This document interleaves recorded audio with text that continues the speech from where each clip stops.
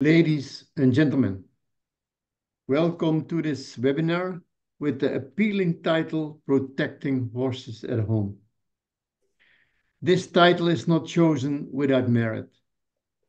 The recently uncovered scandals related to abuse of horses during training at home are the reason why we, the World Horse Welfare Foundation and the European Equestrian Federation have joined forces to ask your attention and cooperation in actions against these abuses. With this webinar, we will delve into a crucial aspect of equine welfare, safeguarding our horses within the confines of our own environments. As equestrians, we understand the profound bond between human and horse. It's our responsibility to ensure their safety, comfort, and well-being always, even within the familiarity of our own stables. But what exactly does it take to protect our horses effectively? As we have seen, rules and regulations alone are not enough. When stakeholders fail to prioritize the welfare of horses, they not only tarnish their own reputation, but also undermine the integrity of equestrianism. We must cultivate a culture of respect and empathy towards horses. Even in the confines of our homes, every action, every interaction shapes the perception of our sport. So how do we make stakeholders aware of their responsibilities? And how can we help them to keep the standards as necessary? How can we ensure that also a training at home is done in a way that respects the horses? Education and advocacy are key. By fostering a deeper understanding of equine behavior and needs, we can instill a sense of duty towards our horses. Let's also not forget that our actions today shape the future of our sport and the well-being of those who enrich our lives in ways beyond measure. However, there is more that we must look at. To go deeper into the issue and look at what stands above and drives these poor behaviors. These includes the pressures to compete and the standards that competition is setting. Do we need to investigate the fundamentals of our disciplines? The way that dressage is judged? The question here is whether what we want to see from a horse during its competition performance is leaning to training methods that are not acceptable. While standards may vary, one thing remains clear. The welfare of the horses must always be paramount. It's not about being demanding, it's upholding a standard of care that every horse deserves. Horses should perform within their capabilities. Another important part is the role that national federations must play in maintaining accountability within our community. As the survey, which will present it later, will show, there is a lot of concern from stakeholders, mostly at national levels, about the way our sport is run. This is a very important fact. It shows there is an important role for national federations to be more actively involved and that stakeholders ask for it. We need to consider what is in our control and the control of our national federations and empower these federations to ensure and enforce regulations built on education and protect the horse who is in the center of the sport. Together, let's commit to protecting horses during training at home, not only for their sake, but for the integrity and longevity of equestrianism itself. I wish you a very interesting and fruitful webinar. I'm pleased to welcome Eleanor Kelly as our moderator today. Eleanor is an ex-professional eventer and British journalist with vast experience in both written and broadcast journalism. Her past experiences within the sport have led her to become an entrepreneur and designer seeking horse welfare-driven solutions. Eleanor understands the threat our sport is under and will lead us through today's horse welfare discussion. Eleanor, the floor is yours. Thank you, Theo, and also for such wise words. And thank you, everybody, for joining us wherever you are and taking time out of your day. Thank you also to the European Equestrian Federation for hosting what I hope will be a very insightful and thought-provoking webinar on what is such a significant topic. Now, you don't need to hear from me. We've got some very interesting people on our panel. We will start off, and I'm going to introduce you to Ulf Bromster, who is the Sustainability Chair of the EEF, and he's the representative from the EEF to talk on this subject. He has overseen the sustainability strategy development at the EEF, in which sustainability is a truly holistic term, representing matters that involve the environment, the humans, and the horse. Ulf was previously president of the Swedish Equestrian Federation and brings forward a wealth of knowledge from his time inside the federation. Ulf will be talking to us on the results of the survey. So Ulf, the floor is yours. Thank you, Eleanor. And thank you for letting me the opportunity to talk about the survey. And as already Theo have talked about, we do know that FEI started the Equine Ethics and Wellbeing Commission, and they did their initial work. They did a survey. They presented the initial result roughly a year ago. They pointed out 6 important areas, as you see in the lower left side of this slide. I'm sorry, it's a bit wordy, but on the lower left side, that is the 6 areas that the group pointed out. And as Theo already have elaborated upon, given the recent high-profile events regarding training methods, we've chosen that as a topic for today's webinar. And as you probably know, the EEF represents 40 European federations and some other members. And it is, of course, our focus to work within the area of influence and help our federations in the extent of this issue. We want to understand what kind of actions can be taken, what we can learn from each other, what could be a best practice to maximize the horse welfare at home. So, given then the survey and the result of the survey, we sent the survey to around 800 persons, emailed to 800 email addresses. It's also been spread on the social media. And as you can see, the survey have been accessed and the mandatory question have been completed by 9,500 individuals. 9,500.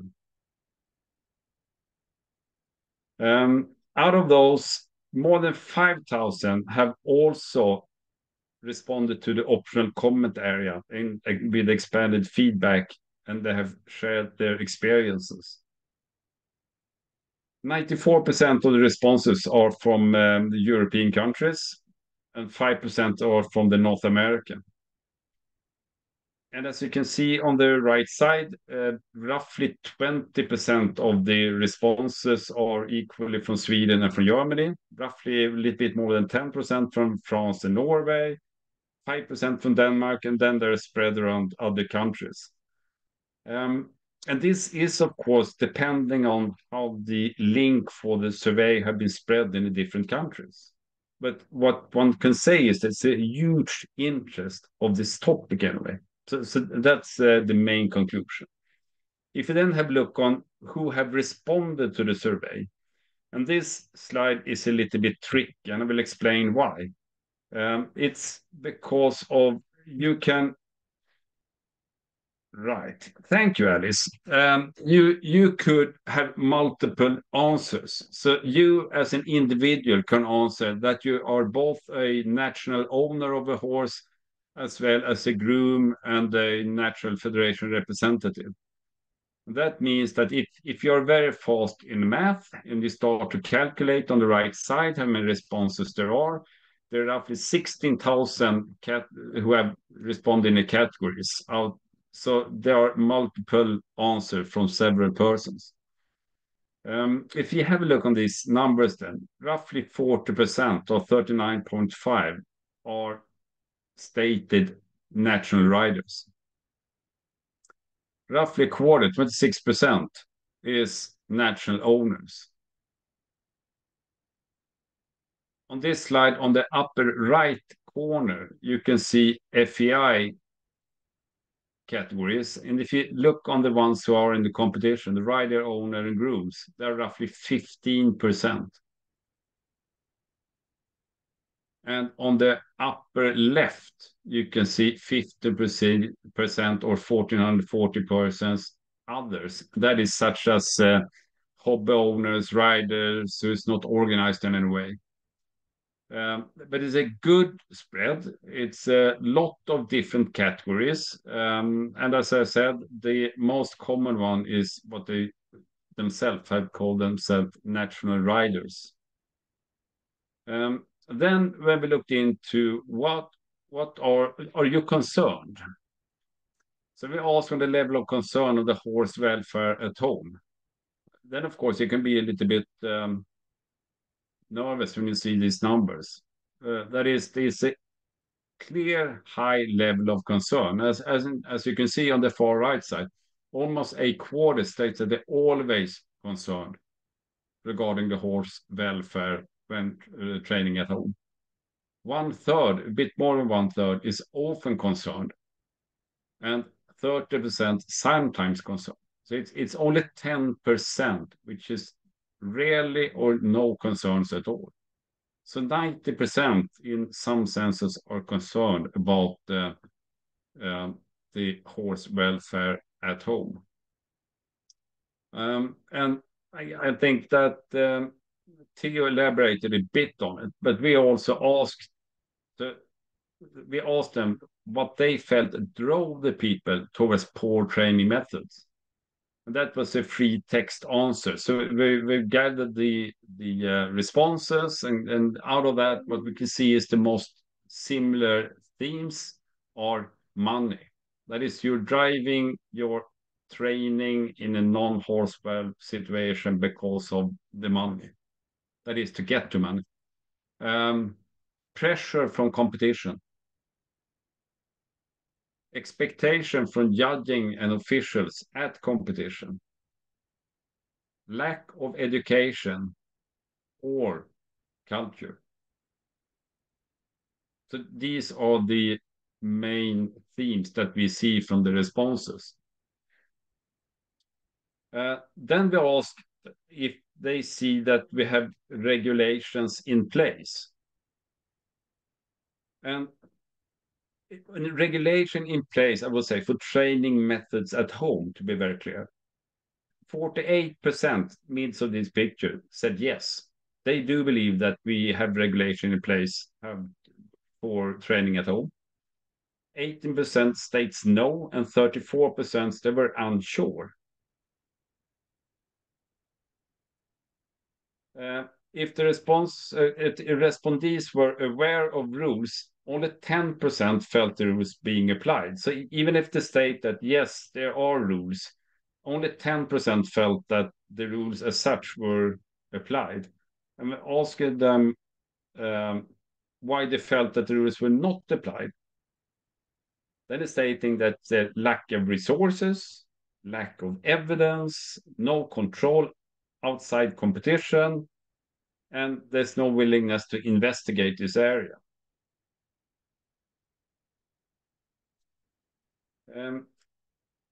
Continuing then, the next set of questions were about if anyone have witnessed training behaviors that they believe compromise the horse welfare. And 90% of the respondents state that they have seen that. Of those, almost 60% say that they witnessed that during the last 6 months. 60%, this last 6 months. Then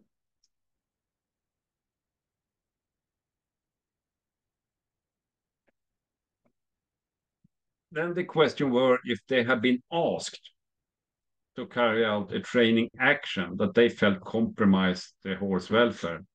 47% stating that they've been asked to do that.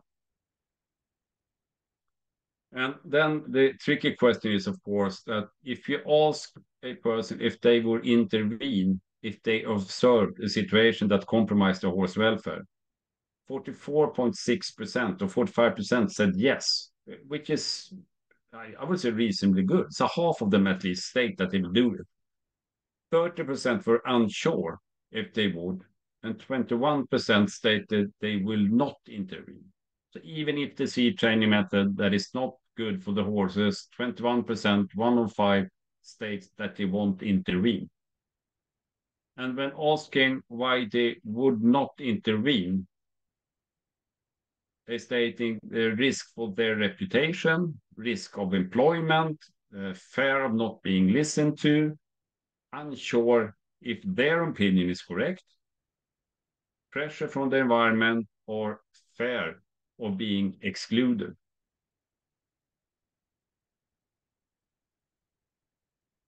Okay, but if they do then want to speak up, then 60% state that they don't know who to contact. So if they want to make a complaint, to who should they talk? And 60% do not know.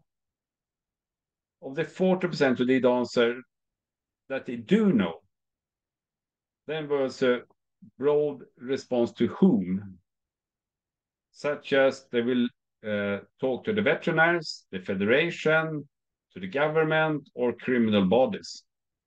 So what one can say that for the 40% who do know how they should report, there's no consensus on who should handle these questions.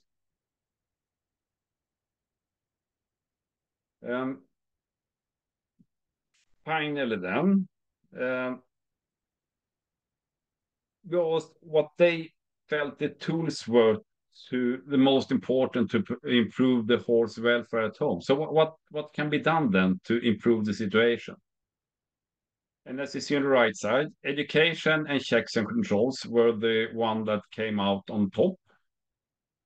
And they were followed by punishment sanction as well as positive rewards and recognition of good behavior. So again, no silver bullet, range of things that needs to be done, but these were the responses were. What one also can say is that there were a possibility to leave final comments. There was a final comment box in the survey. Roughly, as you can see, 1,700 comments were left. And they all are, of course, as it says here on the side, the passion for improved standards of welfare and the desire for action. That is pretty clear. There were a lot of comments focused on dressage.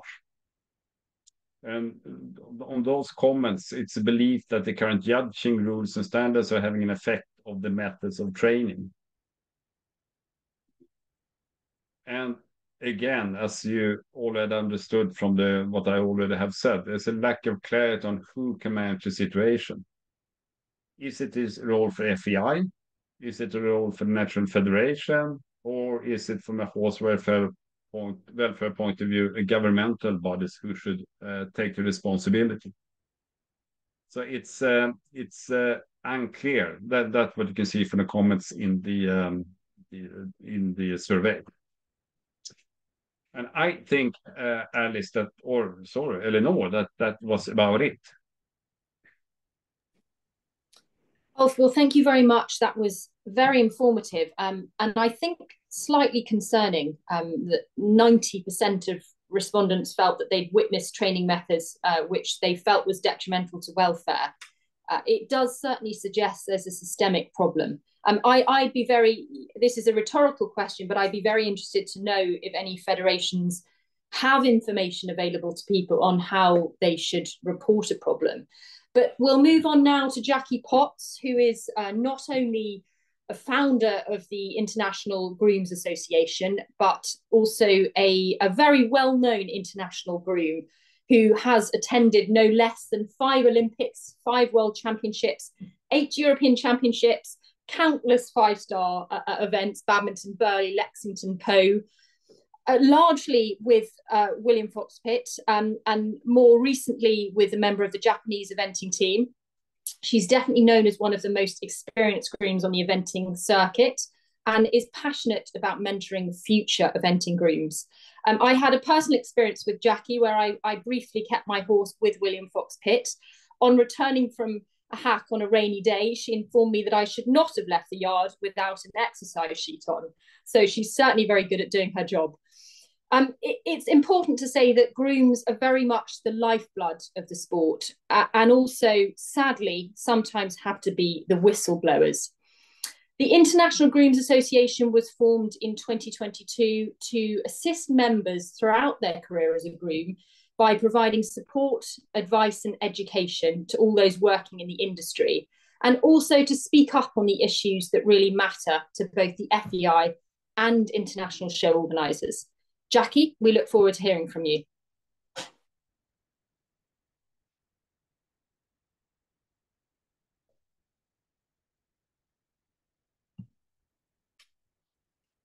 Jackie?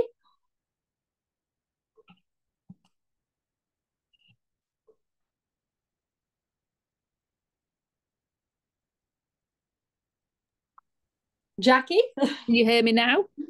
We can hear you now. Excellent. No, thank you very much for inviting me to speak here. I think it's such an important topic, if not just for now, but for the future as well, the future of our sport. As you can see me there at, I think that was at Tryon World Games. That was whilst I was working for Kazuma Tomoto. I've also, as you said, been working for William for 31 years. I was very lucky before that to work for Di Lampard. I've helped Chris Hewlett at Haddon Stud. I was also at 9 High Performance Sales run by Jenny Lawrence and Clark, where you saw a lot of different riders, different practices, trained at the Bartles, and as you say, the different championships. So I have been, as you would say, out and about and seen lots of different things. I think the training at home, that is a different case altogether, isn't it? It's my philosophy is that you have a happy horse that wants to do its job well. And a happy horse is only happy when they're treated correctly. You know, a horse should never be competing through fear or for abuse. I've been very lucky by working for those people that I've worked for good riders with good practices. I think we also need to concentrate on keeping the sport clean, making no misuse of drugs. But I think, you know, it can be at home a misuse of competing or training a horse on drugs when they shouldn't be. You know, very important that the welfare is the mainstay of them. The integrity in training, I think nowadays it's quite difficult. There's so many different training aids, isn't there, that are available, and can they be abused? This is very difficult from a groom's point of view. If you're at a place where you can see things are not right, and how do you step in and say? I mean, I'm lucky that I have such a good relationship with William as well and with Kazoo. And, you know, fortunately, I've never been in that position. But I think the difficulties facing a groom when they see abuse at home is how do they tackle it? How do they speak to the rider? Often the grooms are very young. There's often 20, 21. And at that age, you know, you don't have that confidence of sort of saying, oh, excuse me, but with respect, you know, why are we doing this? Blah, blah, blah. And they're quite concerned about the reaction they're going to get off their rider. You know, also they're wondering, am I going to lose my job if I complain about this? You know, where do I go after? Or am I going to feel that my future's jeopardized because a rider may say, oh, you know, don't employ them, you know, they're not to be trusted. or, you know, all down that sort of line. So I think it's really difficult for a groom in that way, because ultimately we do it because we love the horses. You know, we love them and we like them and we want them to do well, and they become our children. And when you're in that situation, as Ulf was saying, where do you turn to? Who do you contact? I think it would be very brave of a young girl or boy to go to their national federation. You know, it's almost, this is partly why the IGA and different, you know, the BGA was set up a little bit so that they would have a bit of a sounding board, but then they can only advise, they obviously can't take it any further. And I think that's something for discussion in this session, to see where we could maybe have an outlet for grooms to air their concerns to. Because I think it's a really tricky situation if you're somewhere and you don't know how to go about it.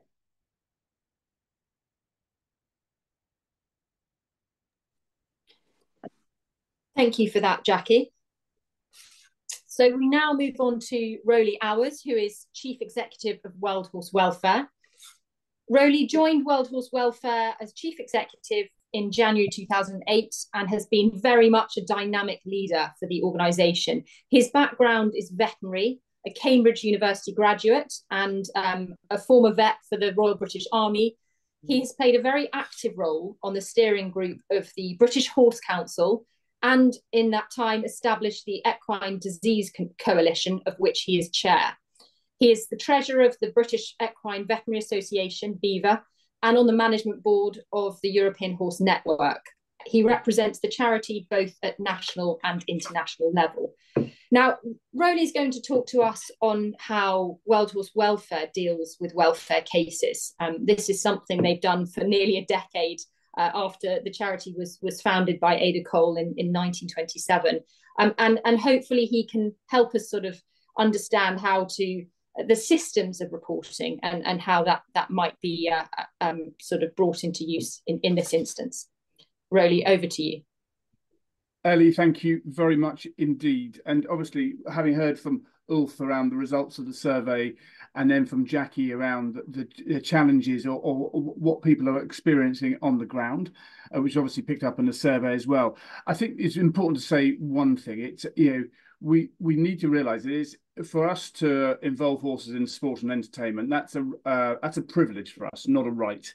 And the world around us is changing, and we need to be more mindful of how that change is happening. And if we are to stay, so we have a flourishing sport and leisure sector, we need to really show that we are putting the horse as the #1 stakeholder, which is a very regularly said phrase, but possibly very much open to challenge about how much of those words are being put into action.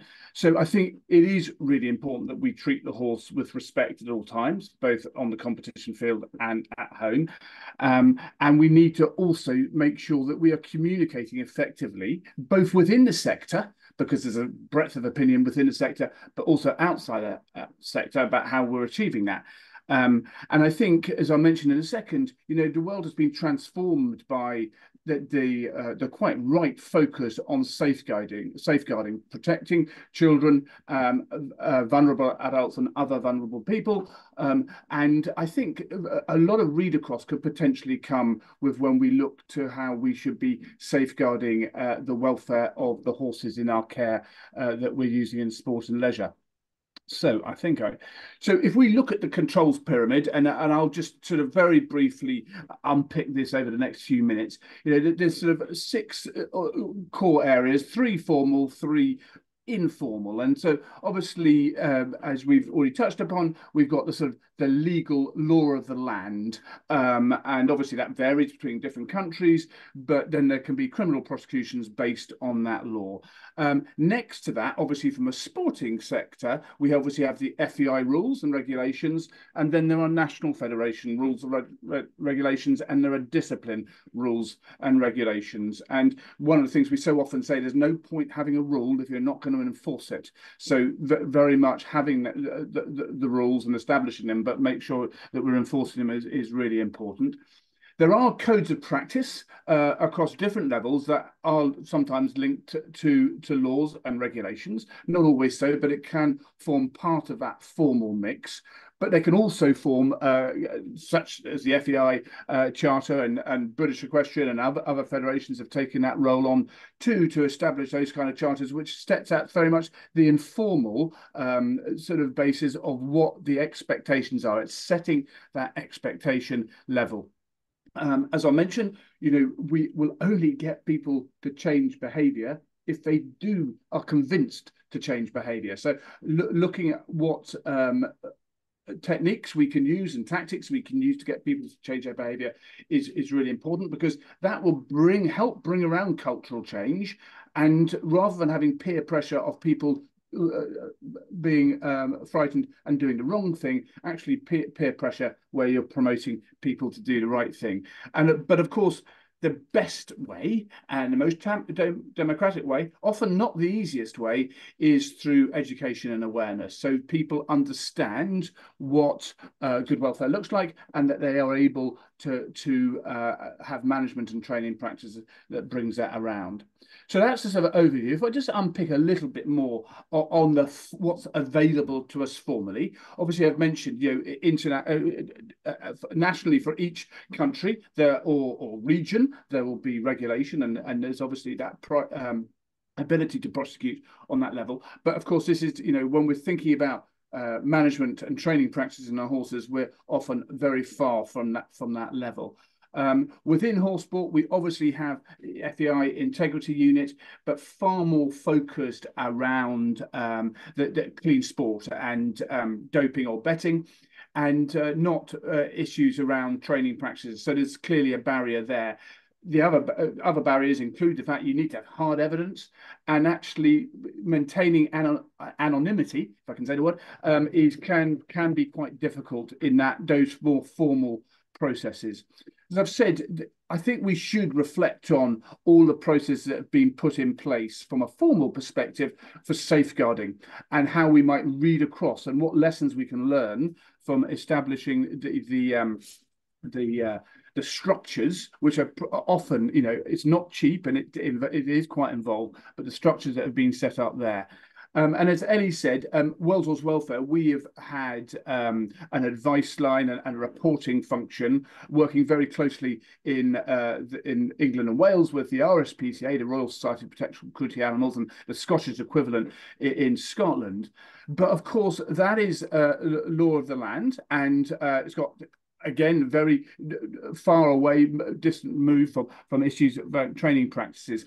It is hugely resource intensive. You need to have a reporting structure, online, telephone. You need to have people who are able to go out and investigate those in a completely neutral way. And so it takes over 20 people to run the service that World Horse Welfare runs in Britain. So clearly it's not a cheap thing to do.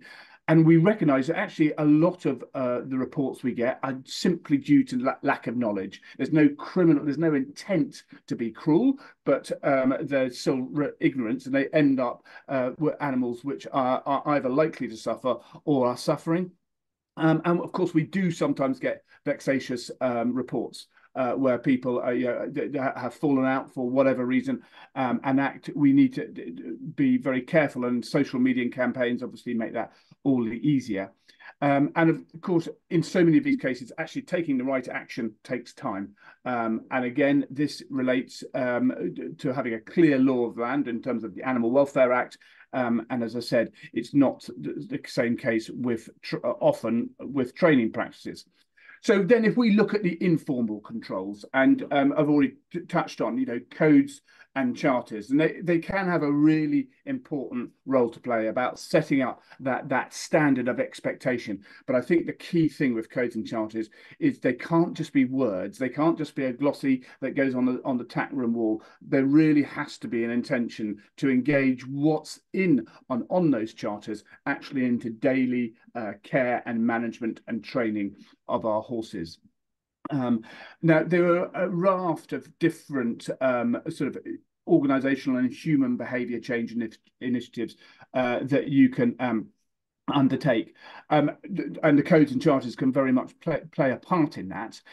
As is, there is an opportunity, and as Ulf showed in the survey, there's a real lack of understanding about who to report to. And I think there is a really opportunity for federations and disciplines to be able to have a clear reporting line so people understand. But I think you've very clearly got to set out the expectations about what level of evidence or what level of contact you're going to take action on, because it's unlikely that anyone's going to be able to take action on any individual contact unless it seems very serious.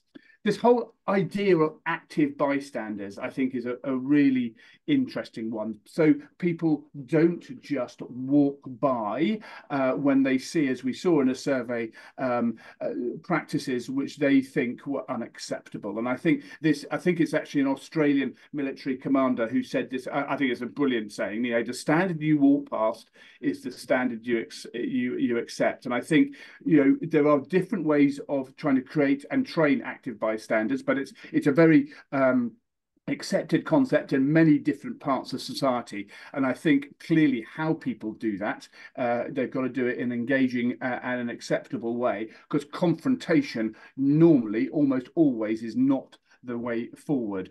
And I think it is interesting just to reflect, you know, society has moved on. You know, if we think about how we perceive the smacking of children, or drinking and driving, or smoking in enclosed spaces, or not wearing seatbelts, and, you know, in the equestrian world, you know, the wearing of safety helmets, you know, life does move on. And so I think there is this opportunity to try and get ahead of that curve, because I think if we can create that positive culture, if we can create that peer pressure where people are being encouraged to do the right thing rather than being punished for doing the wrong thing, that is a really good way forward. And as I said, some of the hard lessons learned we have in dealing with people is being clear in when you're chatting to people, but always being polite and always being open to listen in a two-way conversation, and actually remaining professional.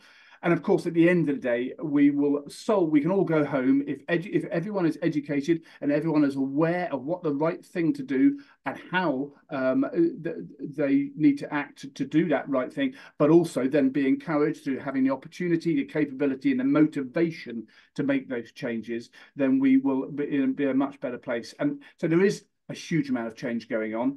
It is only going in one direction, quite rightly so. And if we can actually try and conjoin our efforts more effectively, then we can ensure that there's a good future for sport and leisure across the world. Ellie, thank you. Thank you very much. Very insightful, as always, Roly.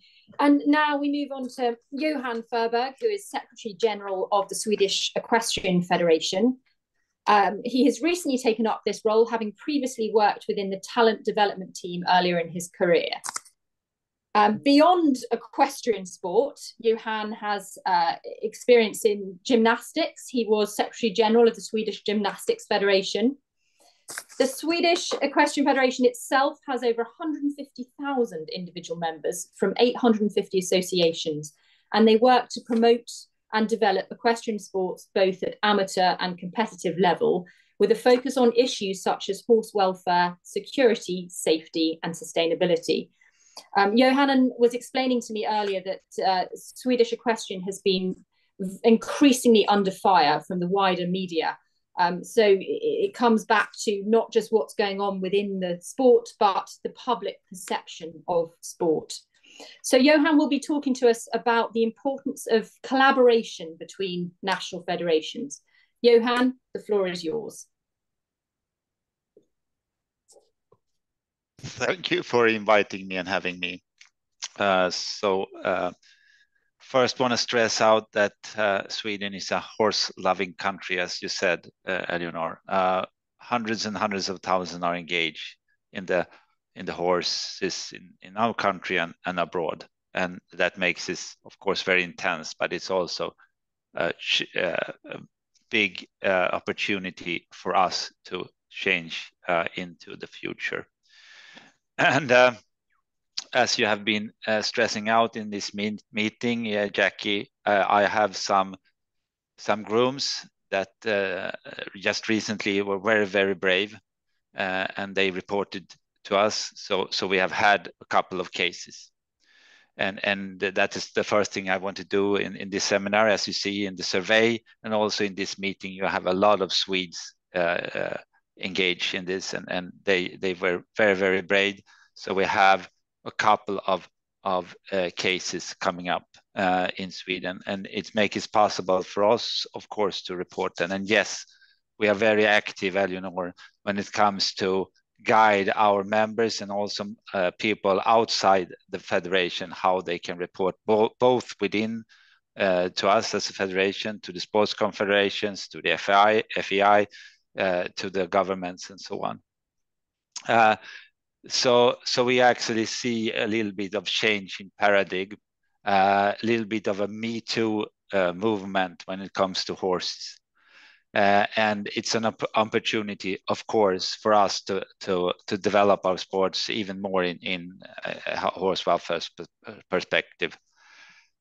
We have been very focused in taking actions in those cases coming up, but of course we are also at the same time looking forward, and I will stress that out on a later slide. We have for decades very ongoing work. I have to say that we have some cases, but we are very stable and proud of our education. And for decades, we have developed a program from basic level to universal level when it comes to education. But of course, and overall, it's an intense debate, but at the same time, it opens up a lot of possibilities to grow together with horses into the future.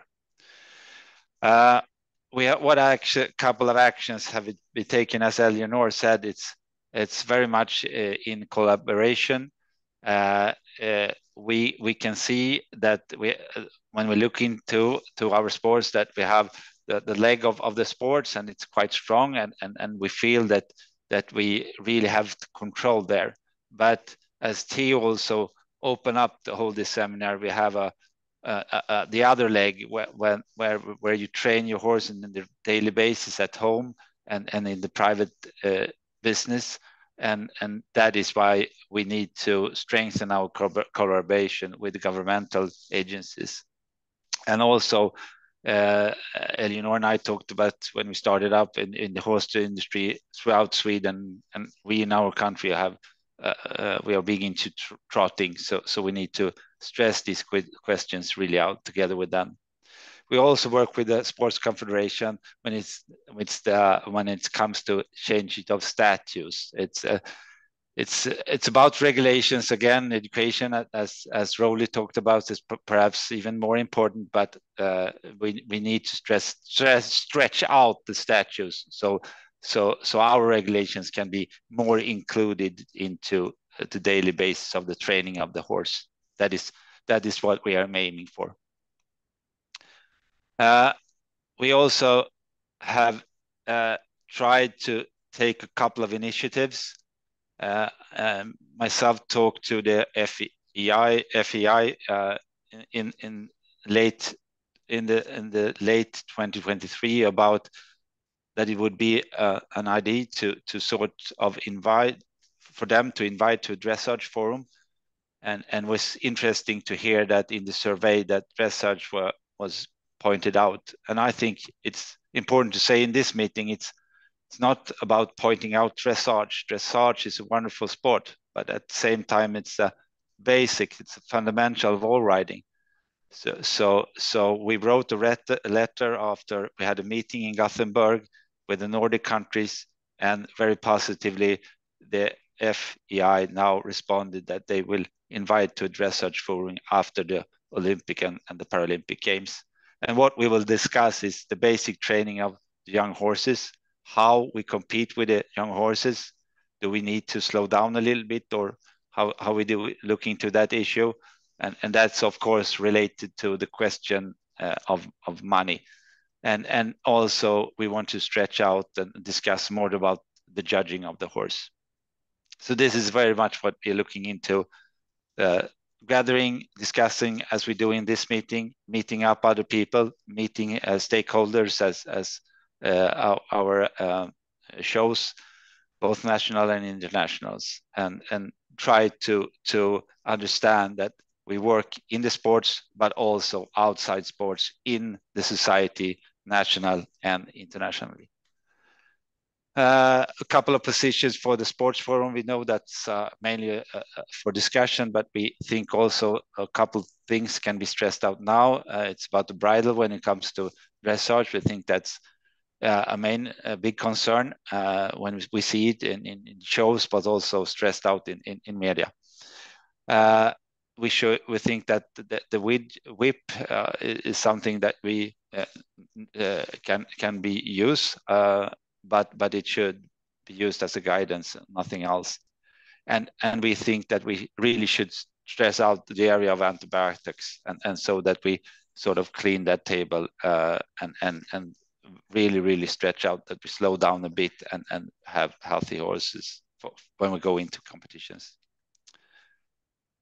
As a federation, I think Roly stressed that question out. It's about changing of culture, and a tool to use is, of course, communication. And for a federation, we try to be very active when it comes to the debate. We think it's here to stay. We need to stress out that we have a ongoing work when it comes to horse welfare, but we need to improve all the time. And we think that media is of course important to all of us to improve in different ways, but it also can be used both in responding and working yourself. And we think it's important to be communicative, to communicate both inside and outside the sports. So that was a very short summary, but it's very intense, but the same time very positive that we can use this great engagement that we are sort of feeling for the moment. Thank you. That I think was my 10 minutes. Thank you, Johan. Very interesting. And finally, we move to Constanze Winter, who takes the role of the General Counsel within the German Federation, and herself has direct experience in the management of welfare cases, which she is going to talk about. The German Equestrian Federation is an umbrella organization of all breeders, riders, drivers, and vaulters in Germany, and therefore not only takes care of all riders and riding, but also of numerous topics relating to horses, including welfare. The German Equestrian Federation is the 8th biggest sports association in Germany and the 2nd largest federation in terms of federations within the FEI.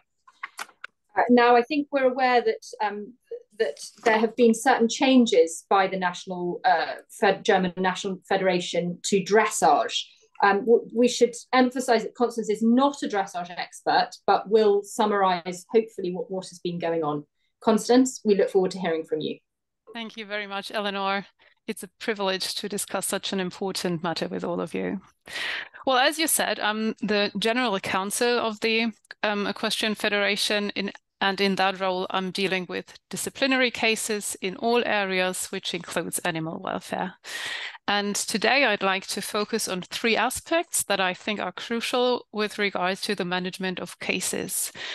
If you want to try a case, you need first a good legal framework, meaning the right rules to do so. Then you need these rules to apply to both the situation that you're dealing with, as well as the people that are accused of a violation. And finally, you need a solid factual basis that doesn't just crumble away in the first moment somebody said, well, this isn't true. Starting with the legal framework. I'm not sure how you'd put it in English, but in German there is a saying that applies to pretty much everything, including our rules, and it goes, change is the only constant. We are constantly trying to improve our rules. We are constantly learning, and of course, every now and then we detect deficiencies that need to be remedied. It was only the beginning of this year that we have reformed our entire rulebook on competitions and brought quite a number of adjustments into effect, a lot of which were motivated by animal health, animal welfare deliberations. An example would be the limitation of the number of competitions that you are allowed to take part in with a young horse, especially. There's one adjustment that we've already made in 1990 that I would like to especially point out, because I've recently learned that it isn't exactly standard with all national federations. In 1990, we have created a rule that allows us to apply disciplinary authority not only to horse welfare incidents that happen during an event, but also that happen during training or any other occasion. And since we're talking about training methods today, you will see how this is important. But you might wonder why this is so extraordinary. And that's because our entire set of rules is principally designed to be applied at events and competitions. And this is true for all sports federations, because providing a legal framework for sports events, that's where we all come from. So now we have to explicitly and intently pick the areas that we feel we need to regulate even out of competition, and we have to explicitly lay it down in our rules.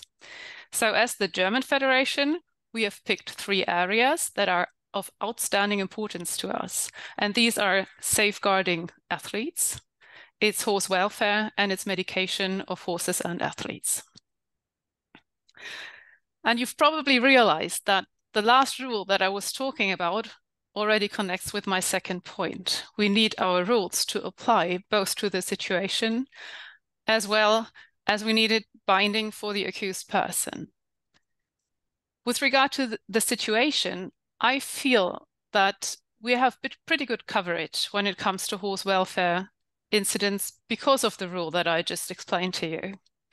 This is, however, not always true with regard to the acting people. As a sports federation, we do not exude public authority. This means that we can't just apply our rules to anybody. What we do is we try and bind as many people as we can to our rules by contracts. And you probably know these contracts because we call them a license. So if you want to take part in a competition, you need a license. If you want to become a judge, you need to be licensed. And if you go through our education program for coaches, well, we give you a license in the end. Today, I think our focus is on equestrians that compete, maybe even internationally. So the applicability of the rules is hardly ever a problem with this group of people. They do have a license. In our daily practice, however, I would say that about half of the cases, we have a problem with this. This is an issue, the applicability of the rules altogether. Moving on to the factual basis. All of the steps that I've just been talking about are the easy ones. The hard part is to create the factual basis of the case. De facto, it's very difficult to collect evidence, especially if an incident does not happen at an event, meaning in public. Witnesses are often really quite reluctant to make themselves available for trials. Sometimes complaints are even anonymous. The main reason, Jackie has already pointed out, and I think it's true, it is that witnesses are afraid that they may be exposed to repressive measures or anything like that. But there's another aspect that you can also deduct from the survey, and it's kind of bugging me, really. A lot of people seem to think that it's solely the federation's obligation to investigate and intervene. So they think, well, I've made my complaint, job done, the rest is up to the federation. And they overestimate our powers. We do not have an army of private investigators. We cannot just show up and search the premises. I cannot even force a witness to make a statement. If things go well, the complainants provide us with pictures. And that's a great first step, but it doesn't take you all the way. It can be surprisingly hard to connect a result such as an injury or a suspicious movement sequence to a specific violation by a specific person. And in order to impose a sanction, we need both. Sometimes I argue with witnesses or our veterinarians when they tell me I need to punish somebody because they have proof that a horse is clearly injured. And I need to explain to them that I can't because I don't know who inflicted the injury, who did it. I'm not saying that it is impossible, but we do need complementary evidence. I remember a case where I even got videos of the action, and we were still struggling with the case. In German law, it is prohibited to inflict pain, suffering, or harm on an animal. And in this case, we have experienced that it can be quite hard to prove that the horse is suffering pain, especially when all you've got is a 3-second video sequence. We all know the nature of horses. They suffer quietly, and quite often you need to take a good, longer look at the behavior of the horse in order to assess whether it is in pain.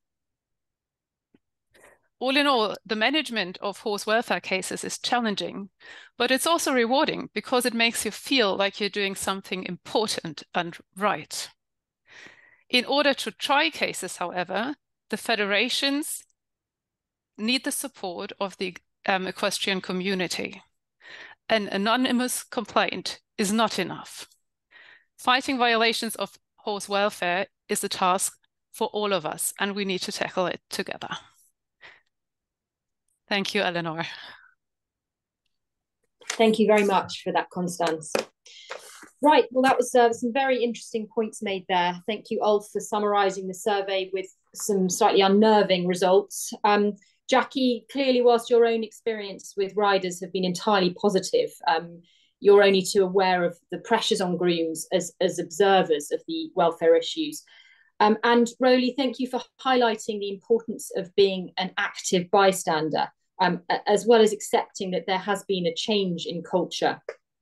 Johan, it sounds like there's a lot of good work being done to work together. And thank you for emphasising the importance of this sort of transparent communication. And Constanze, thank you for highlighting the importance of having a good legal framework and a solid factual basis, and the importance of continued learning. I think we all know, anyone who has had a horse, that you never stop learning.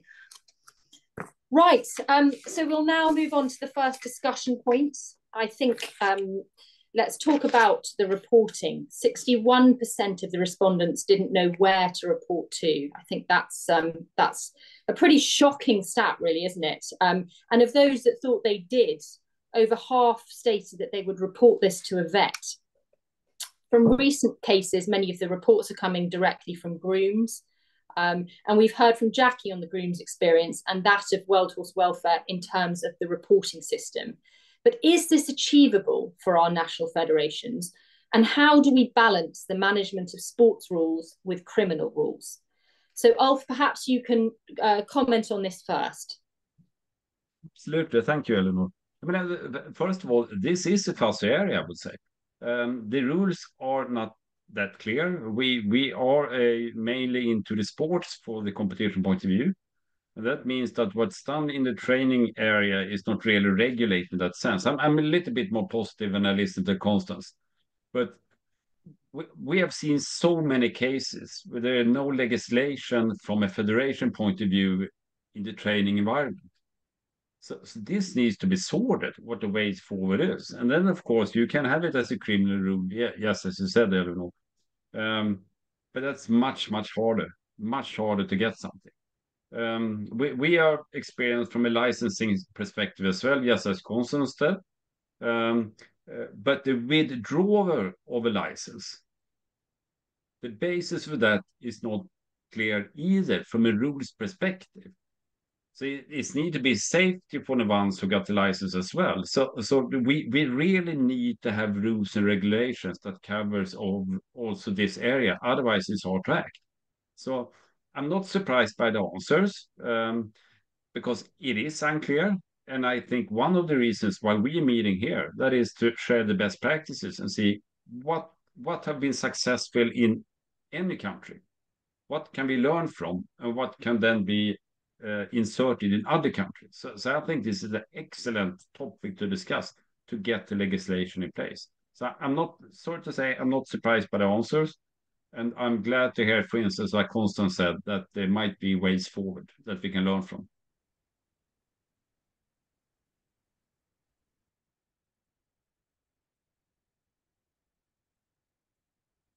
Jackie, you need to unmute yourself, Eleanor.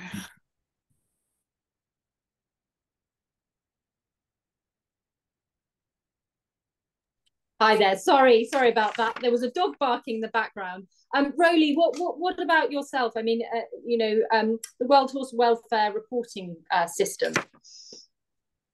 Well, I think it's not surprising, is it, that a lot of people don't know where to report because it's not clear. And then I think the ones who do know to report, I mean, they report it to their vet, but the vet is often in no position to do anything about it. And I suppose the first point I would make here is around collective responsibility. And I think it was Constanze who said, it's not just the National Federation. I mean, at all levels, so at a yard level, there should be a clear, culture and a code of conduct and a way of reporting it within the yard, and then building that up. So I think that collective responsibility for everyone to engage in this, because I mean, I think it's one thing to talk about the extremes, and obviously what is reported in the media is not always the extreme, but it certainly gets a very high profile. But I think dealing with the extremes is relatively easy. It's dealing with those day-to-day practices which people know are unacceptable, but they walk by because for any number of reasons we've heard from Jackie. So I think that how we can empower people is really important. That's got to be done in a constructive way, and I think there is still a huge role for education here, because poorly behaving horses, they behave like that for a reason, and so people simply still do not know enough about how horses learn, for example, and actually if they're expressing poor behavior, the fact that more often than not that's due to undiagnosed pain and discomfort. So it's actually really giving people the tools to be able to do the right things by their horses, because many people do, but they don't know how to. But I think at the end of the day, whatever reporting system you have, and I think it can be an informal as well as formal, but it's got to try and be as simple as possible, which sets out, as I say, clear expectations, because people will often think if they report it that something's going to be done about it. There's a reasonable expectation, and I think it's really important that any system that is set up actually is very open in terms of and transparent in terms of what it can achieve in practice. Jackie, what advice would you give to grooms in terms of reporting what they feel is a welfare issue in a yard?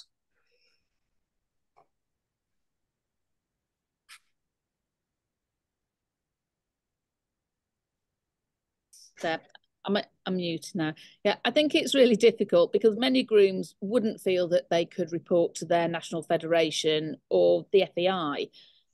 When we're looking at these are grooms that are working for top riders, maybe there may be grooms that aren't working for riders that are in that system.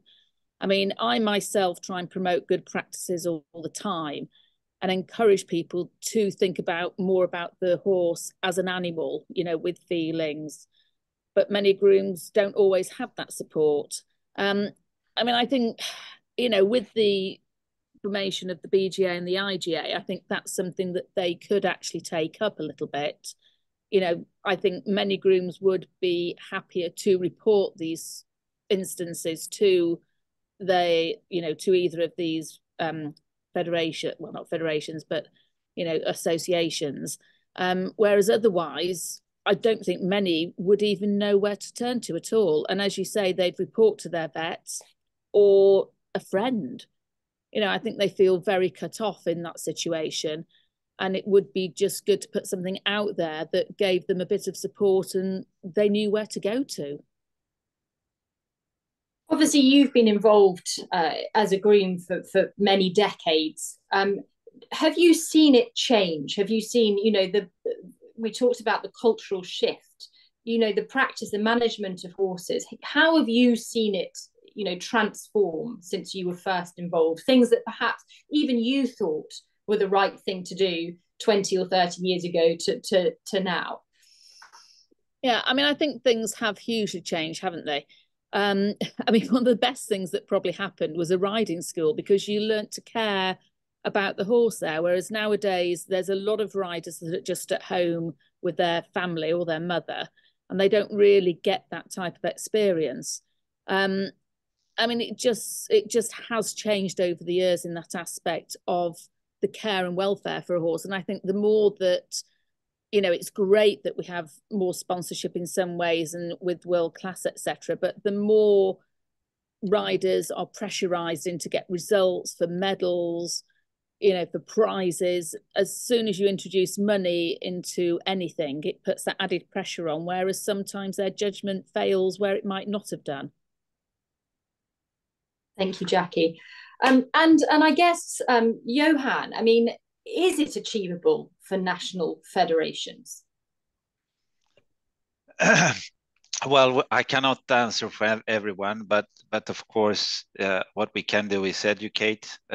Everyone involved can be a part of a course.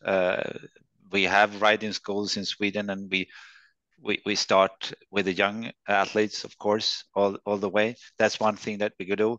The other thing that is about culture, and saying it's okay. You can trust us.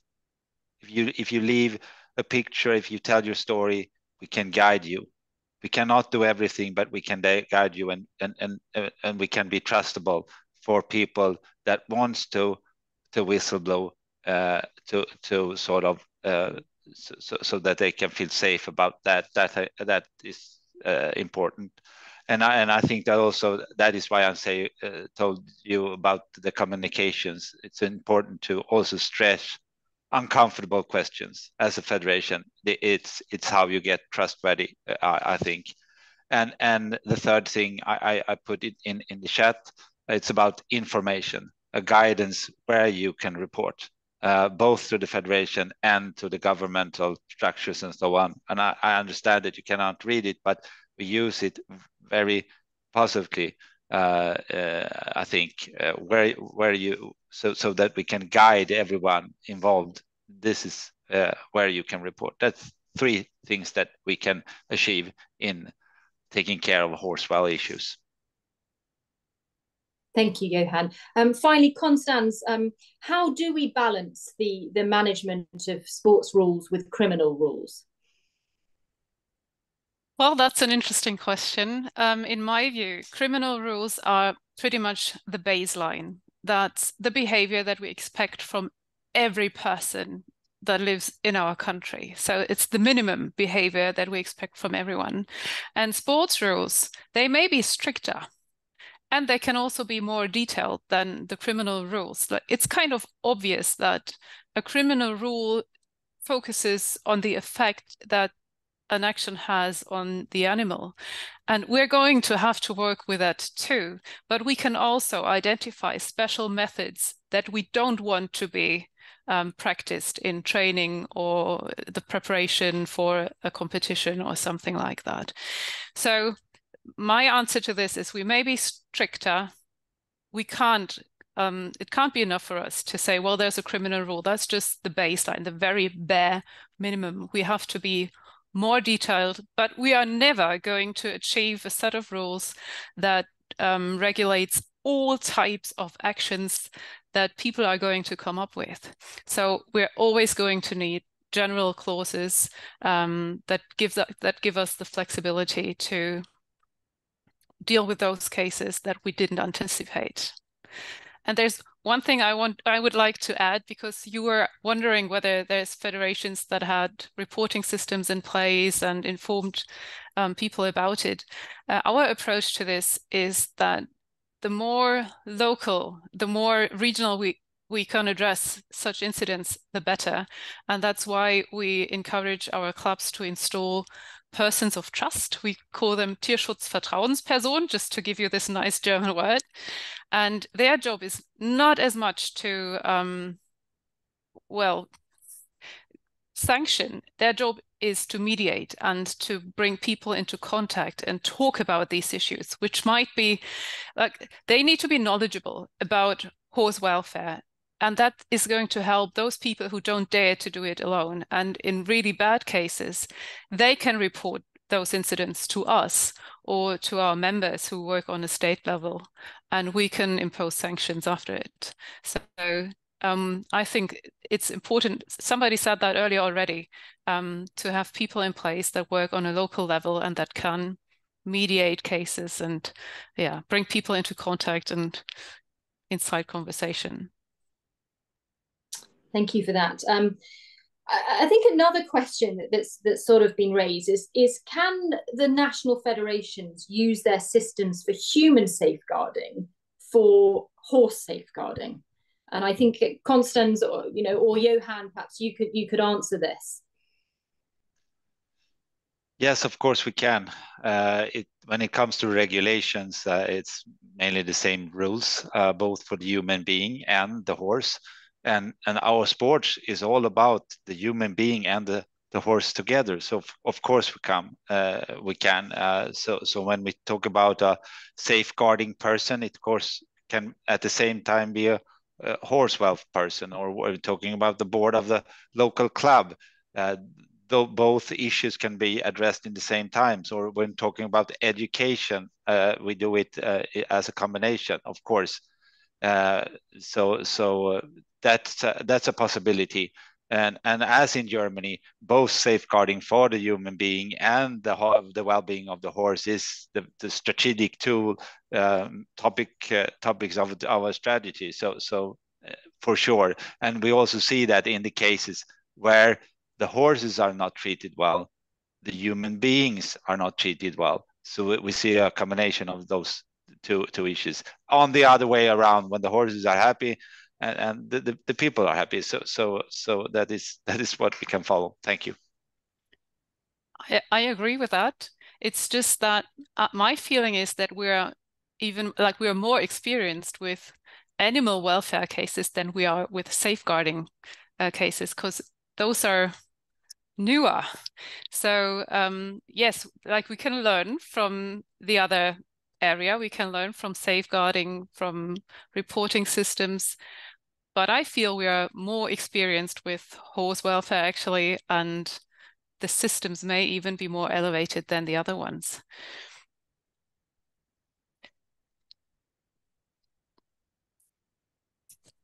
I think my experience as a journalist, when there is a serious rider injury at a major event, the public perception is of very little interest over the rider, but of quite significant interest if a horse is euthanized. So I think it shows certainly in the UK that we definitely are a nation of animal lovers. Ulf is raising his hand, but I was stressed out earlier. As you said, Eleanor, I was in the gymnastics earlier, and I guess you talk about human beings there, not horses, and the gymnastic family has worked very hard with the safeguarding. So I see a connection here, and I see a opportunity to work also with other sports when it comes to these areas. But of course, we have an animal, so we have some differences.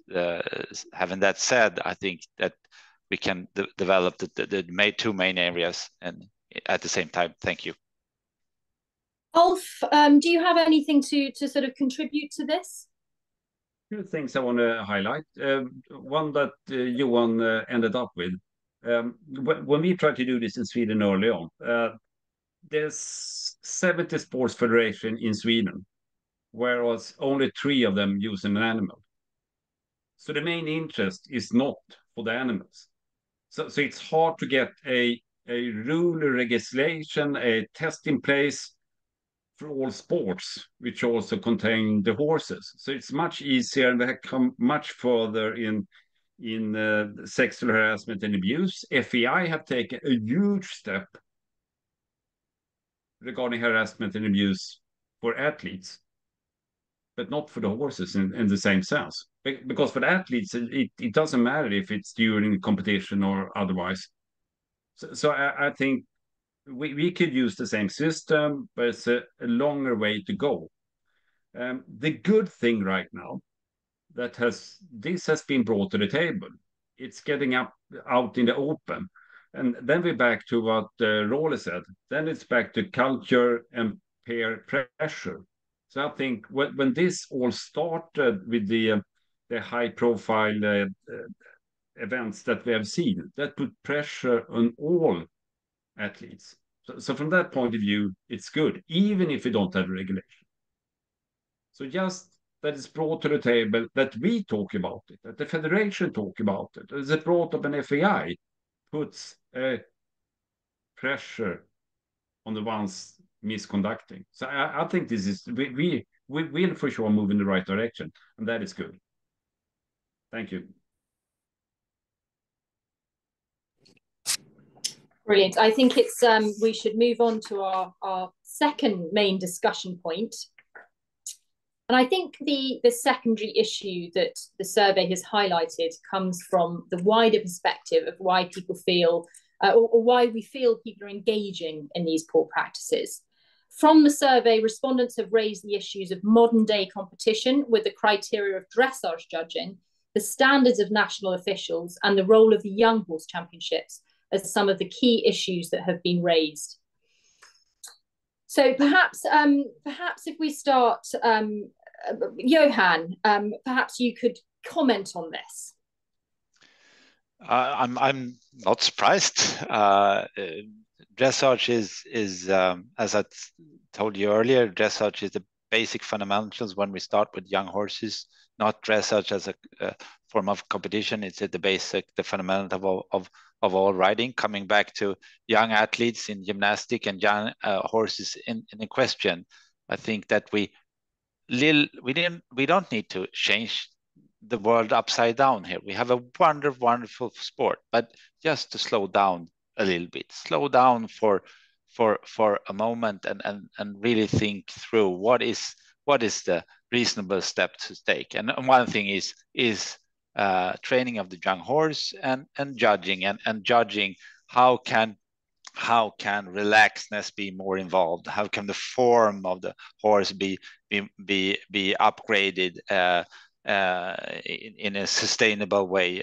And how can we sort of put competition, young horses experience in competition into a more or less education, and not only going for stride for the points from the beginning. That is a range of issues to discuss, but as I said, we think it would be very positive to discuss dressage a little bit into a deeper ground and see what comes out of that. Thank you. And Constanze, perhaps you can sort of reiterate the changes that have been made in Germany, specifically in this discipline.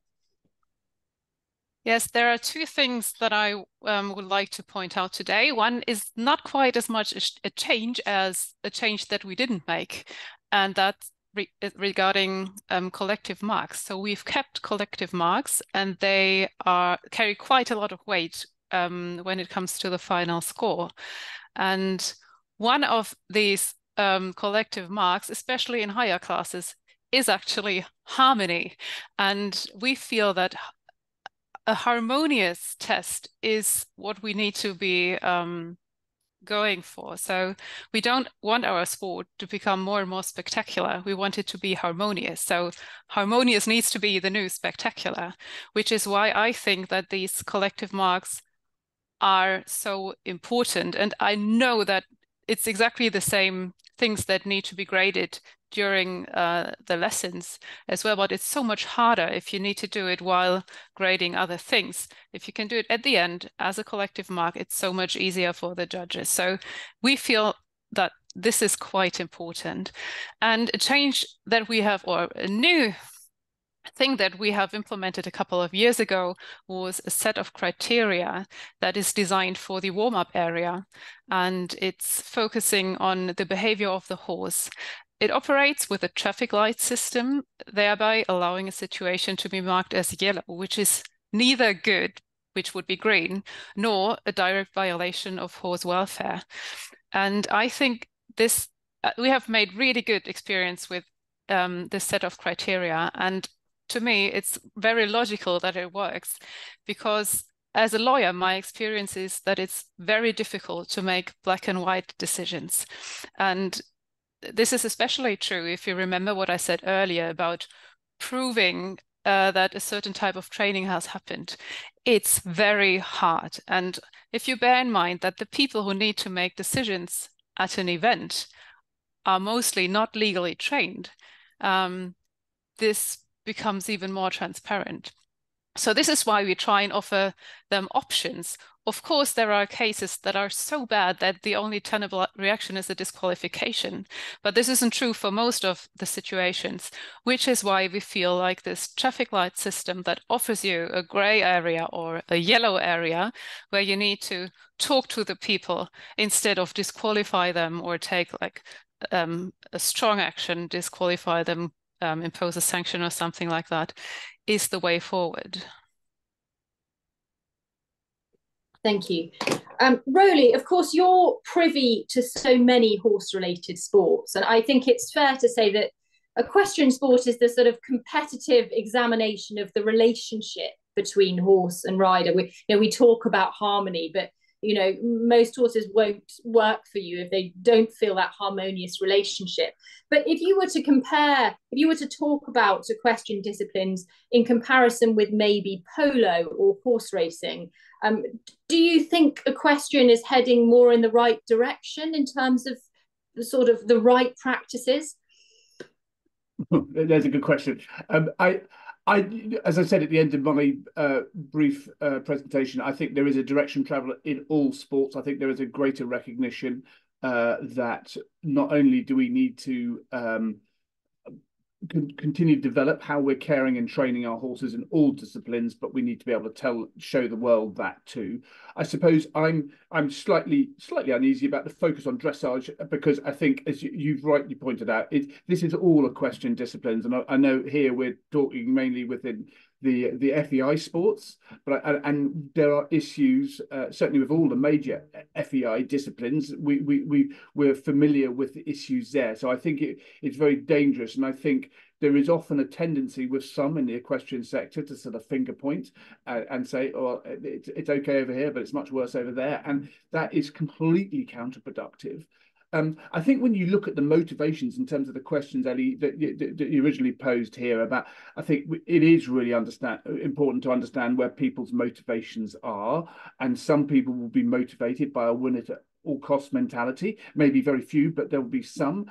There will be some who will be, not motivated, but sort of, just the peer pressure of the environment in which they're working. And Jackie touched on that. And then, obviously, as I say, there's a significant amount of people who are just ignorant to what their horse is telling us. So I think that role of education is really important. I think the example of the young horse classes, for me, there's a classic opportunity there. We're doing an investment at the Royal Veterinary College, developing this ethical framework to help disciplines guide themselves on what is a justifiable. They pose a question and there's a framework to go through to come out with a justifiable answer at the end. And I think the young horse classes is a classic one where that could be put in use for different disciplines, and I think this whole area does link back to the first part of the discussion as well. But this collective responsibility of everyone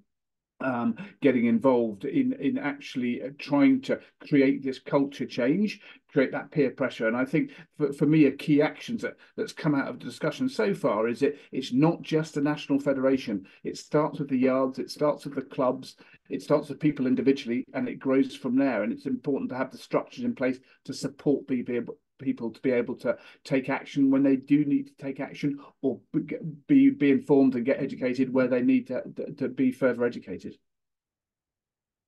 Thank you. And Jackie, you've obviously worked in a number of disciplines, but sort of mainly focused on eventing.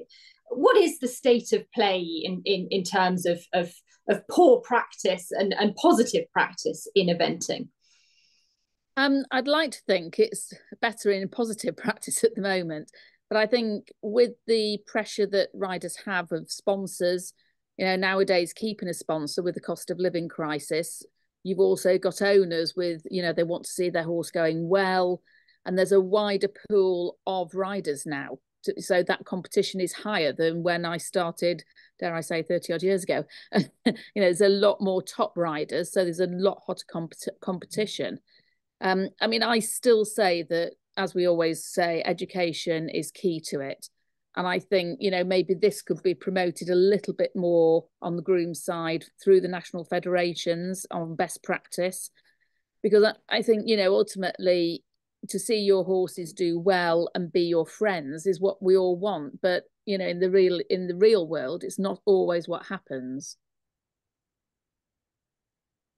Thank you for that. And I think the other thing we see that is often quite confusing is a slight lack of innovation within the saddlery sort of bitting equipment side of things. And I think there's a lot of confusion over things. There's rule changes amongst the FEI, which is show jumping, bush eventing. On an almost monthly basis, I would say. Do you think, Jackie, that that riders are now beginning to get a better understanding of what is an item of equipment that may possibly have detrimental effects on a horse? I'd hope so, but sometimes, I'm asked questions about a certain bit or piece of tack, and people actually haven't got a clue about how it works a horse, how they perform with it.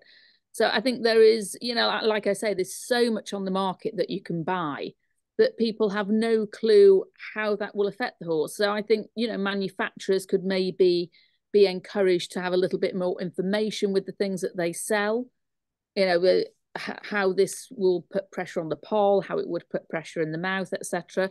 Whereas, a bit sold or a training aid sold, and often people don't even know how to use it to the best of its ability.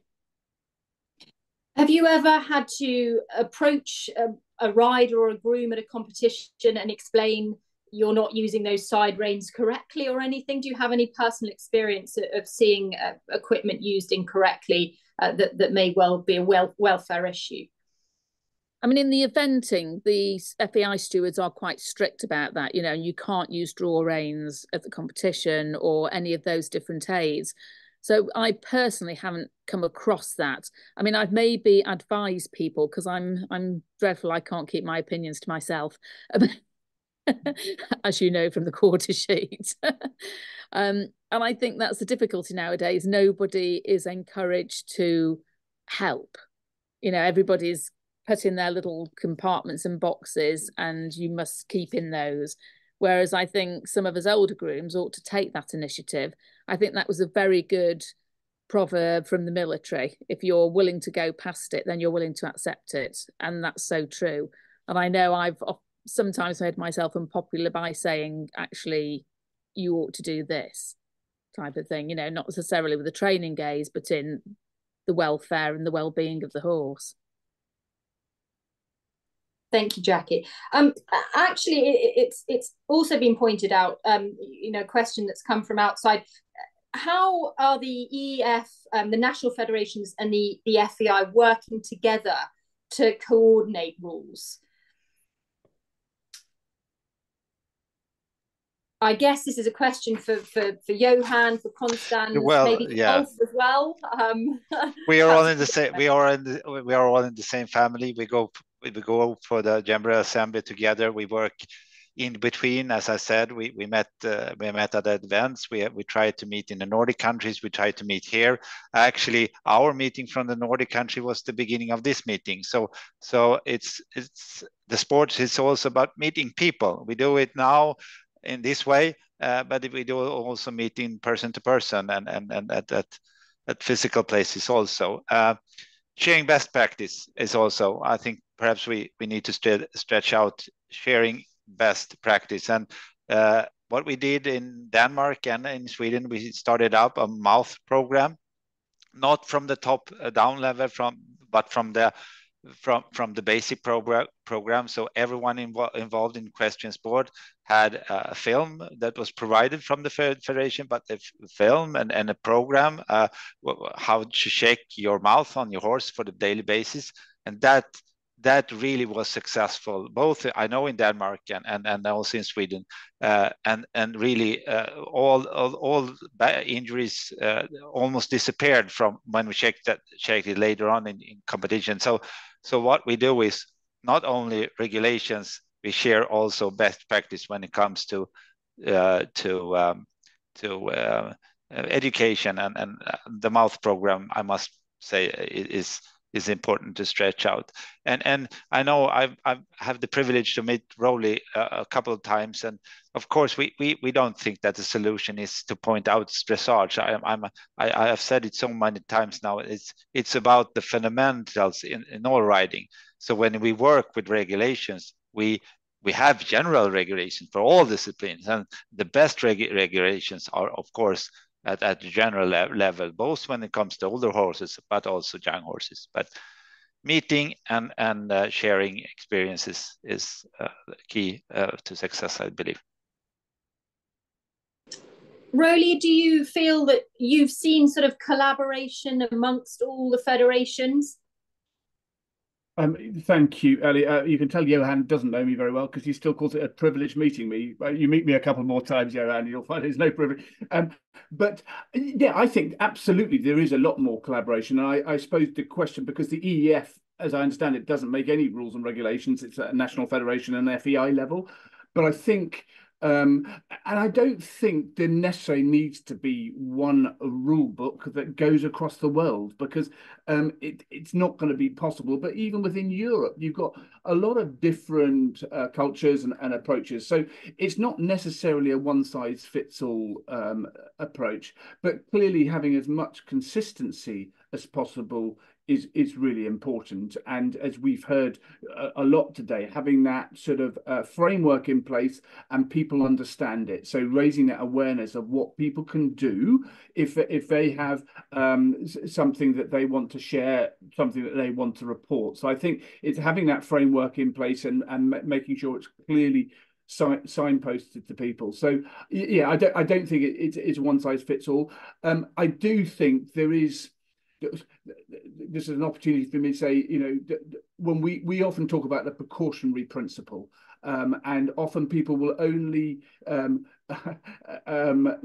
create rule changes when there's an cut and dry sort of recommendation from research. But as we've already heard from Constanze, you know, life doesn't work like that. It doesn't work like that with the law, and it doesn't work like that with research. And I think when a body of evidence comes and it's showing significant sort of doubt on training practices or an approach, then I honestly think the right thing to do is to take the precautionary principle, which is then to stop doing that practice or approach until the evidence comes available, but actually it's not a problem. You can always put that back in later on, but you're taking the benefit of the doubt on the horse's side rather than how it often comes across where we're taking it on the status quo side. And I honestly think that is wrong.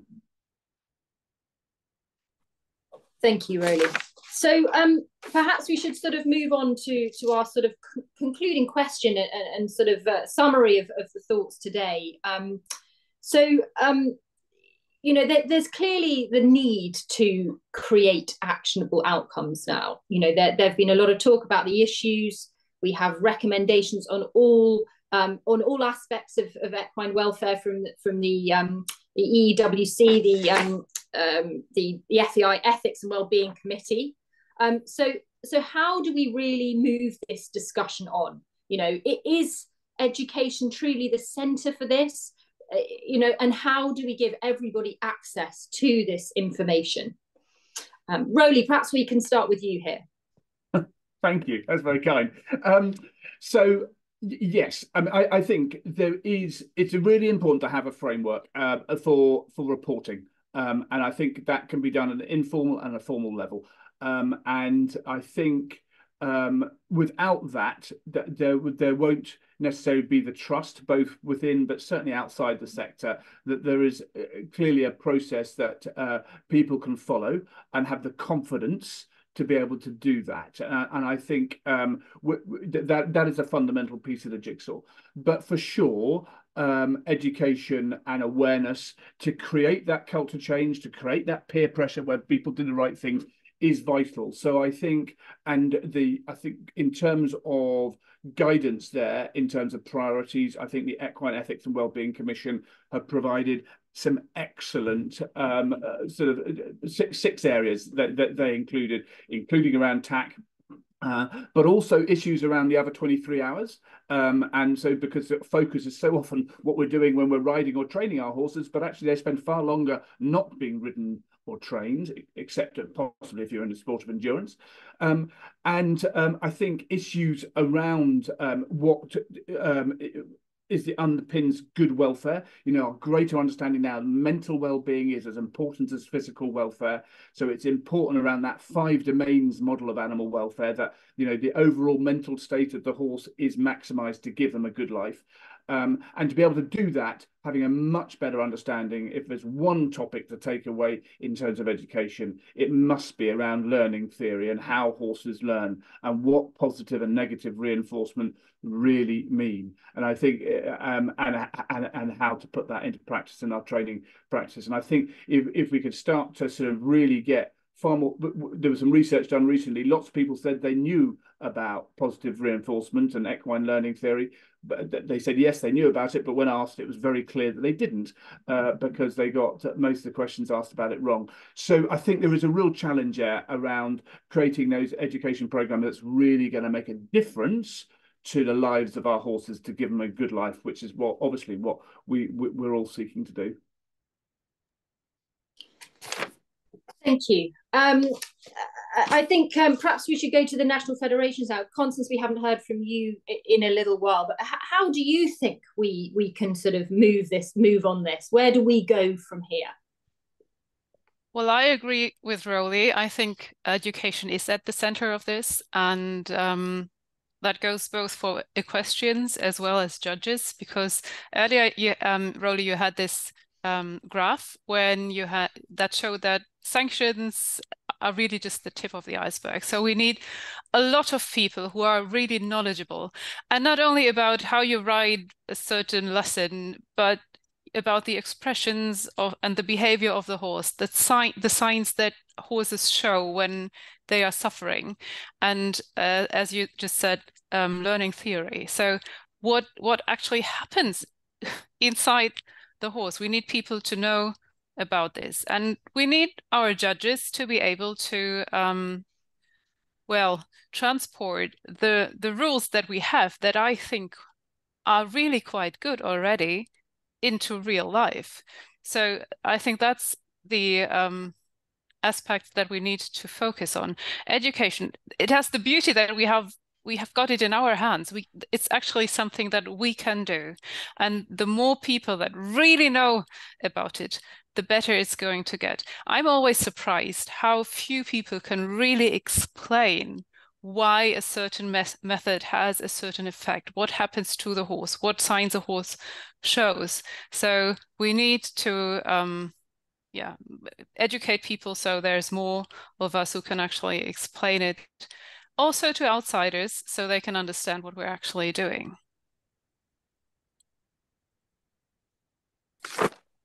Okay, Johan, your own thoughts on this? What next? What happens? Yes, the president started this meeting by talking at home. I think that we have rules. We have excellent rules. We need to follow them. Things happens in competitions, yes. Things happen at the riding school, yes, but we had not many cases. We are a strong sport. We are well organized. We need a change in culture. And we need to understand that we are, on one hand, a very positive sport, but we also very huge business. So we need to stress out the question, why? Why do people end up in situation treating their horses that they shouldn't treat in a bad way? They know that they shouldn't treat them horses in bad, but they do it. They do it anyhow. Is it of money, or is it lack of time, or what is it?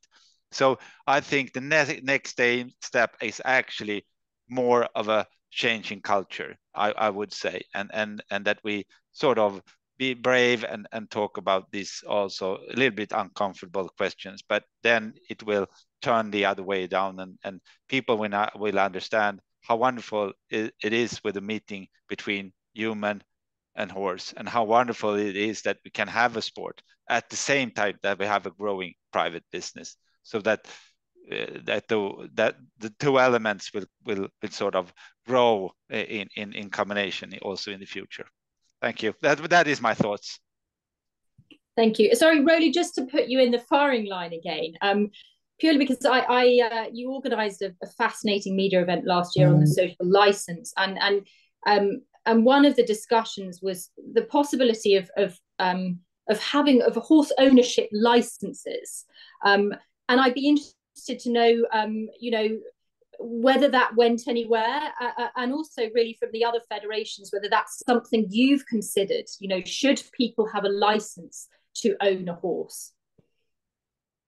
Well, it's a very interesting question. And obviously, there's no license to have a child, and yet people are sort of pushing to have licenses for ownership of animals. And there is, you can absolutely see the merit of it. And there are countries like France and certainly Switzerland that could speak much better because they have systems in place. The challenge for any licensing system is that it needs to be effective. Part of that means that you have to have enforcement, and a lot of licensing systems just don't work because they're not enforced. But you also need to create a system which is far more than just a tick box exercise. It actually means something, and actually it's going to have tangible improvements, obviously in this case, to the life of the horse. So I think licensing systems can have a place. I think different countries have a very different structure of how their equine sector is made up. Some are far more sort of integrated and together, some far more sort of disparate. And I think, for those disparate countries, and I'd probably put the UK as a country more on the sort of the sort of the wide sort of net of the sector. It makes it far more difficult to put that licensing system in place. So I as I say, a place, but just one piece of the jigsaw, and by no means something that's going to have, without other aspects that we've talked about today, it won't move the dial that quickly. And Jackie, I suppose it's a sort of similar question to you, somebody who's managed a yard. Do you think it's sort of pragmatic, do you think it's practical for a large sort of commercial yard, or an event yard such as William Fox Pit, to have these sorts of licenses in place and a code of conduct? I think it's a good idea, actually, because we are talking about having a grooms charter with the FEI and IGA. I think it's the way forwards. And to be honest, most of the time, if a groom's not looking after a horse, they're on social media. So, I just wonder whether something can be more promoted on this. There's probably few grooms that would click onto a link, for education, etc. But if we had more of an advertisement system coming up, are you concerned about practices at home? Maybe the BEF could take something on board of this. Here, click on this link to learn about how your horse should be happy at home, how your horse should be going. I think a lot more could be done on that area. Thank you. So, Ulf, I think perhaps you could tell us the role that the EEF can play in communication and education of this topic. Absolutely. First of all, we are a association that links all this federation in Europe all together. So what we're trying to do is, of course, to see how we can get the best practices, what we can share from one country to another country, in which way we can promote what's good and where we can do better. So that's one side of the coin. The other side is, of course, that we have 2 seats in the FI board. So we have influence on the board as such, and to be able to do a good work there, then of course we need the inputs from the federation, so we do the right things. So given the question that I had earlier on regarding the rules and so on, we work, of course, very intensive with the with the rules. We need the input from the federation. We do make our voice heard at the board meetings, etc. And as I said earlier on, I think the FAI have come much, much further than many of the federations with the athletes in regards to abuse and harassment than they've done with the horses. So I think there's more to be done in relation to the horses. So we could for sure do more from a pure communication point of view. And this is one example of what we do right now. And as I said earlier on, just to bring the topic to the table and start discussing it, then we can also make a change. If we continue not talking about it, then nothing will happen. So this is one way that we try to achieve that. And actually, a question for both for Johan and Constanze, your own respective federations. Is much money being put towards getting sort of scientific evidence that something is wrong? I mean, by way of example, tight nose bands. You know, you need to have that sort of the science behind it in order to bring a rule to the table. But is there sort of funding coming from national federations into that sort of thing? Well, there is funding, but I cannot tell you if it's a lot or how much it is. We are investing quite a lot of money in the whole horse welfare issue. For instance, when it comes to controls, medication controls, and testing of horses. But there's also going some money into science. To be really honest with you, science is always a bit of a touchy subject because the outcome might not be what we like. So I'm with Roly when he says that we need to give methods the benefit of the doubt from the horse's perspective. But well, science, sometimes we've been afraid to put methods to the test, to a scientific test, because we weren't quite sure what the outcome would be. So we are kind of careful with this. But yes, I agree with you. Science is the way forward, and we need to know about the effects of a method in order to really protect the horses. Yes, Thank you. And Johan. I would say it's quite large investments, but not only as a federation. We collaborate with the university for agriculture, for examples, where they do a lot of studies. So, and we have investment from the private business when it comes to research into horses outside our federation, but we are a member of that organization. So that I would say we do invest, yes. When it comes to cases to investigate and sort of bring into legislation, we do it also there.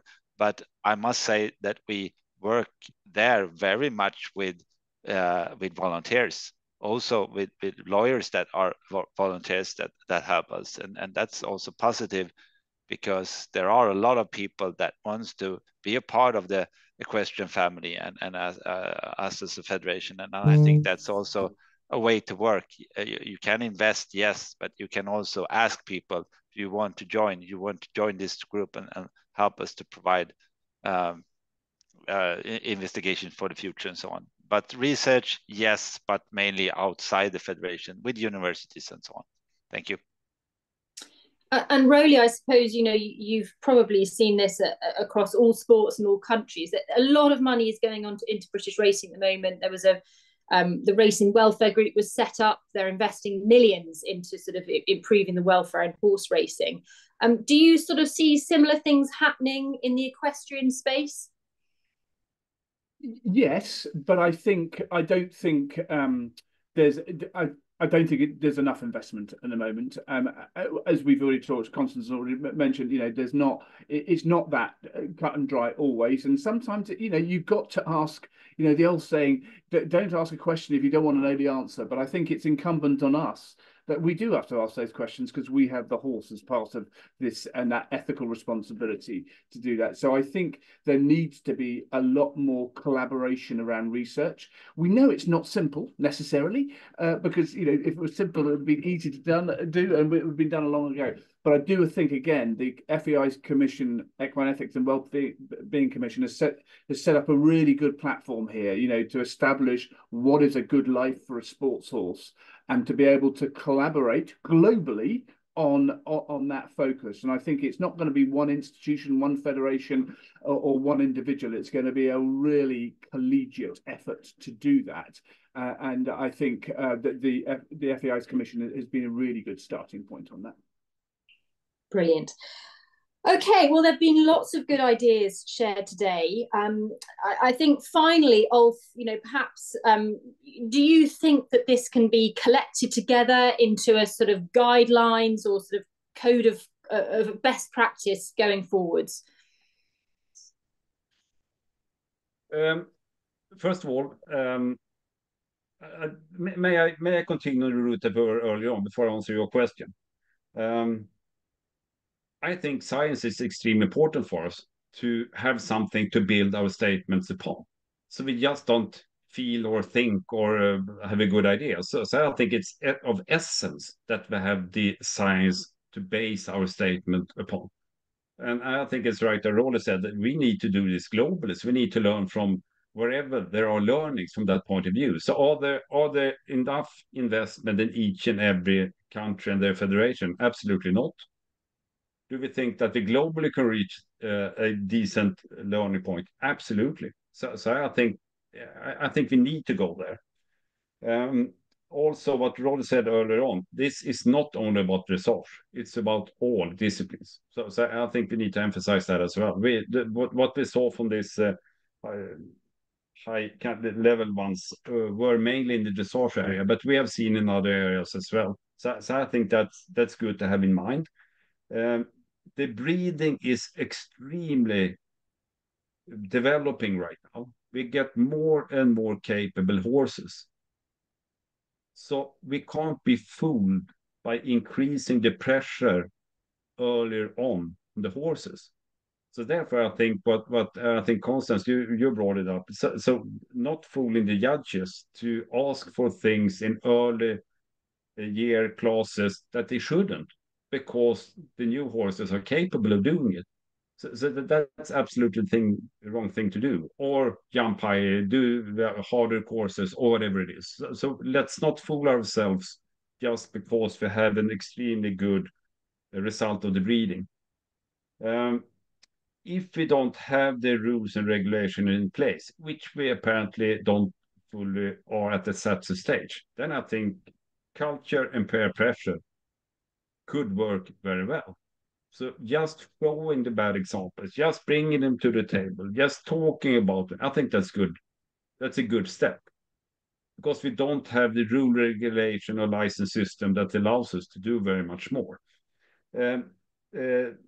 Said that, we will do our utmost best to assemble good ideas, share whatever we can do so we can learn from each other.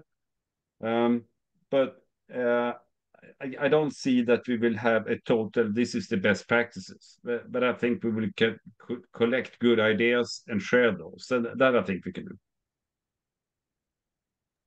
Thank you. I think it's interesting what you say, that we can learn from other areas. I think it's my own experiences. You can learn from other sports. I developed the very first non-metal stud after watching women's football and being told that actually at most levels of football, they ban metal studs on account of the risk of injury. So set about developing a polymer stud. But it was there that I realized just quite how far the equine world lags behind human sport in so many things. I think let's just sort of round up here and have a final comment, perhaps from everybody who feels that they want to sort of contribute something. Roly? Thanks, Ellie. Firstly, I just applaud the EEF for having this webinar, and I think clearly this is a start of a conversation, not the end of a one. And so I think, you know, doing this again going forward would I think is really important, because as Ulf and Johan and others have said, that sharing of best practice, of good practice, is a really important thing. I think two other points. Collective responsibility is something I've said quite often, and I think it really is important on individuals and clubs and yards, all the way up to national federations, that to create this culture that's based on good practice and empowering people to be able to have the confidence and know how to be able to call out bad practice. And I think it is incumbent on the organisations, the federations and the FEI to create this framework where that reporting that kind of those kind of issues is possible, and there's a clear structure for doing that. So I think, as ever, out of all of these discussions, it is the actions that come out of today that will be really important. Thank you, Roly. Constanze, anything final you'd like to add to this? Well, as I said earlier, I'm very grateful that I'm able to take part in this conversation. And we've heard so many great ideas today. And I think the combination of all of them is going to bring us forward. Ulf just talked about the discussion, raising awareness through this discussion is going to help a lot. And I think, well, that's the one good thing. We already have awareness with regard to horse welfare, and that has helped during the recent years. We are talking about these incidents. People are covering it in the media, in social media as well, because there is awareness. And this is something that we need to use in order to improve the system. So I think discussing it, calling people out, that's going to be the way forward, especially if we can manage to make everyone more knowledgeable about what's right, what's wrong, how a horse is supposed to behave. Thank you. Jackie, anything you would like to say? Yeah, I think it's hugely important that we promote good practice at home, because ultimately if the groom's not happy, they can leave anyway. And we are struggling to find good, conscientious staff in the industry nowadays. So the more we can promote this idea, the better, really. Thank you. Johan? Well, I think Jackie has been very brave. She's brave being in this meeting. Tell your colleagues, all the grooms all over the globe, all people that works every day for the well-being of the horse. They are the true heroes in their daily work. And if they see some mistreatment, let us know. I'm for the time being in a position where I can perhaps do some change, but it relates to all of you. So my reflections go back to Jackie and her colleagues. Thank you. And finally, Ulf, was there anything you would like to add to this discussion? First of all, I want to thank everyone for contributing. If you didn't have the contribution, then we wouldn't be able to have this kind of discussion. So I think it's extremely good. I would like to thank you all who have spread the link for the survey. So we got so many responses. Our whole idea of this webinar were to have the survey done, evaluated, and well timed before the sports forum, which is in 2 weeks' time. So this has very well served the purpose. So we have gotten a survey, we got the responses, we have this meaningful discussion. So I really think that you have contributed to the discussion that we will have at the sports forum in 2 weeks' time.